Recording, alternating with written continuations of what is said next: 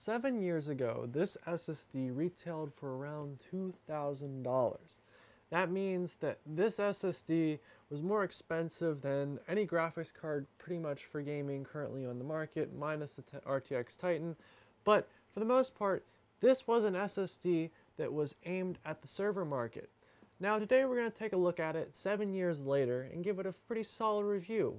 How well does it actually still hold up in today's market? And this one is actually quite an interesting one because this was one of Intel's very first SSDs that they ever made.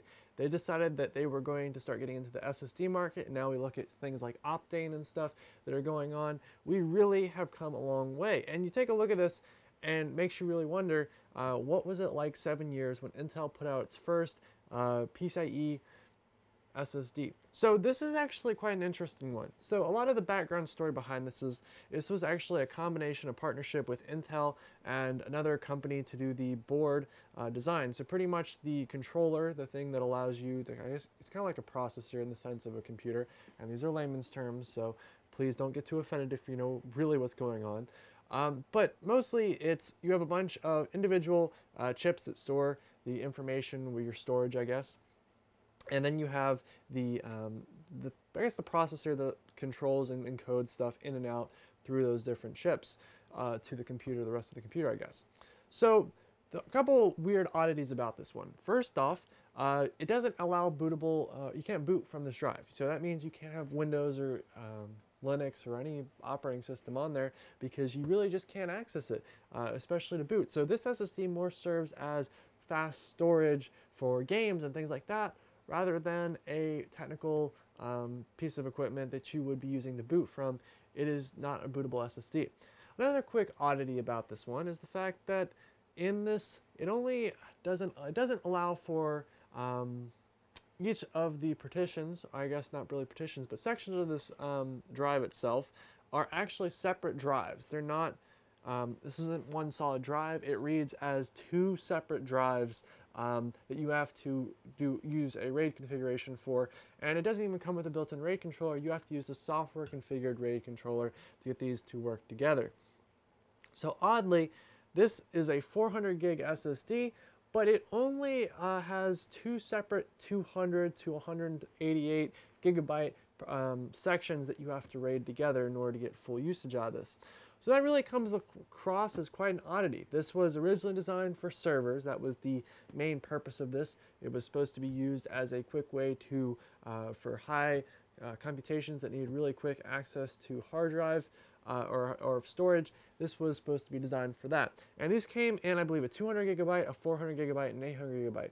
The 400 gigabyte retailed for $2,000. I think the 800 did like around $4,000, and the original, I think the 200 maybe around $1,000. But this, for the most part, was quite a powerful SSD, but it had some quirks. So let's see really how well it holds up against some of the more modern day SSDs.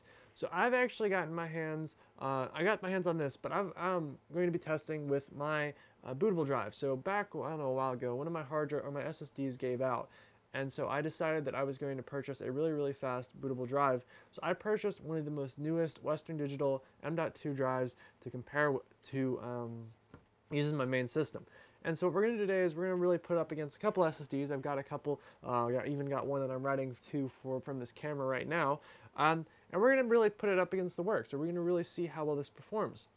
And honestly, here's some of the really big concerns that I have about where it might actually bottleneck. So first off, this is rather old technology. And while, yes, 7 years ago, even having an SSD would have been amazing, this was definitely the best of that time.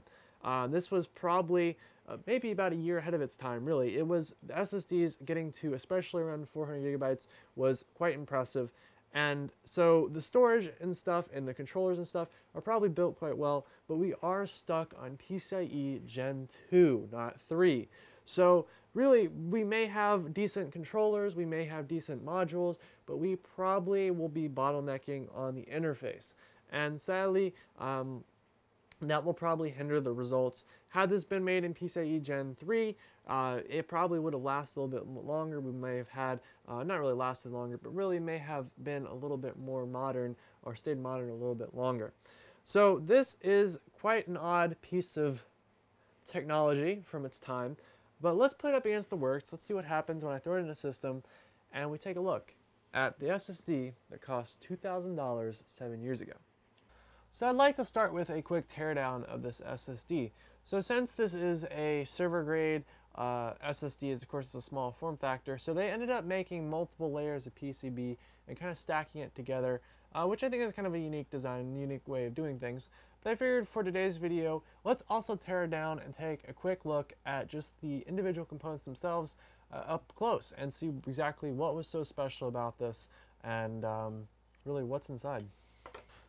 So the first thing that I notice is that after a quick glance underneath here, you can actually make out I guess what you would call the chipset. Pardon my naming, I'm a little tired and I don't particularly, I'm an expert with storage, SSDs, etc. But basically I think the controller, that's the right word, controller, has not really passive, I guess it has an extra heatsink on it. And so if you think about the time, this was back when SSDs were just getting started out. So a lot of the processors and stuff that were being used for the processing of encoding back to the data and then sending it back off to the computer, the processor and stuff, those were really starting to be taken from CPU processors. So a lot of the stuff that, was actually ended up being kind of moved and copied from pre-existing things.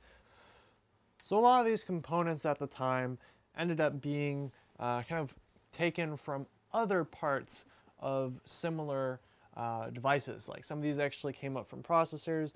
There was a lot of things that ended up being taken from elsewhere. So here it is, it's broken down into two separate parts. We've got more of the data side, which I believe these are all the data modules. Each one of these chips, I think we have 1, 2, 3, we have a good bit of them. So 30 data modules available that I can see, and that's just kind of more of a data part of the chip.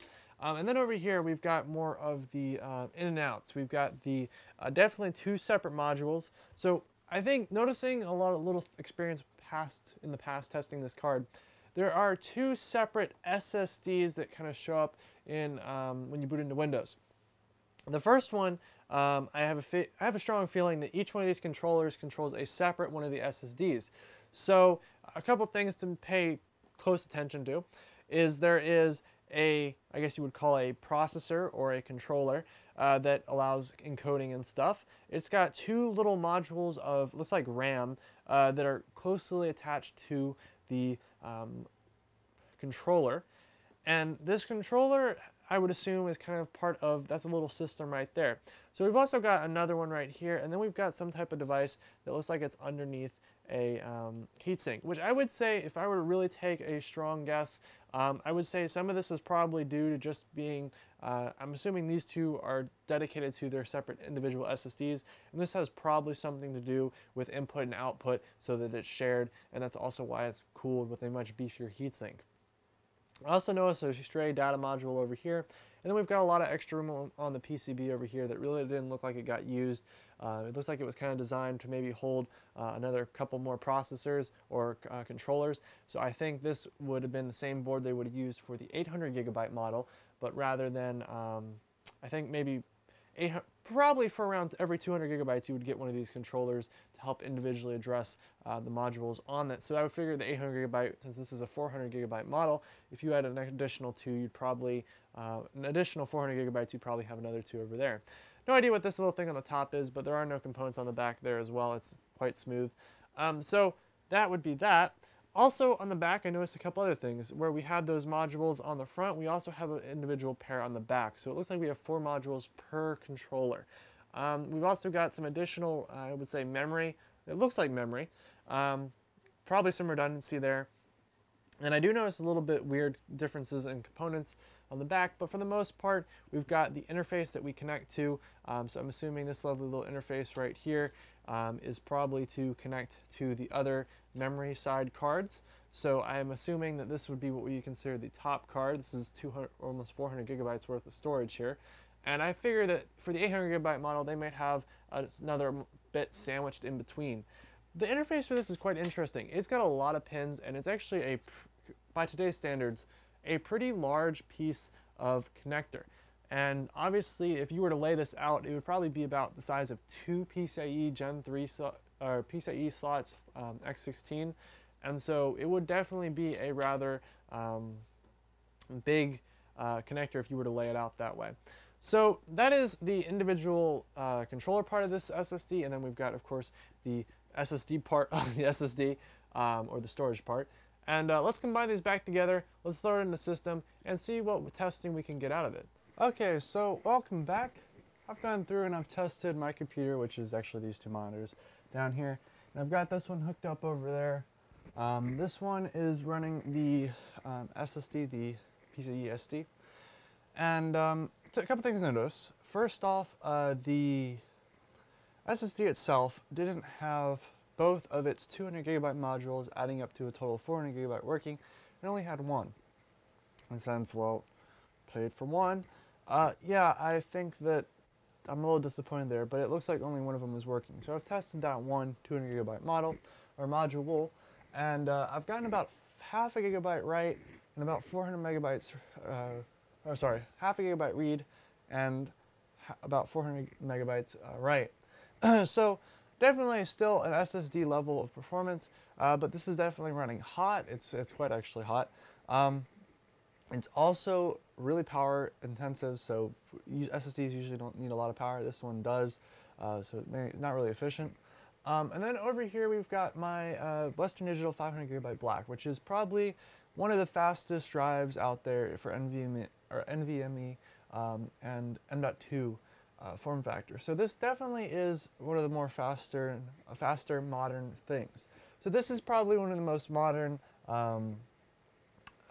PCIe SSDs from 2000 or 7 years ago, and then this one was most likely one of the fastest currently-ish. I'd say there's definitely faster, and there's definitely you know, Intel's Optane and stuff that is going to be definitely faster than this, but this is really a consumer grade example of what is going on currently, and this one's going too.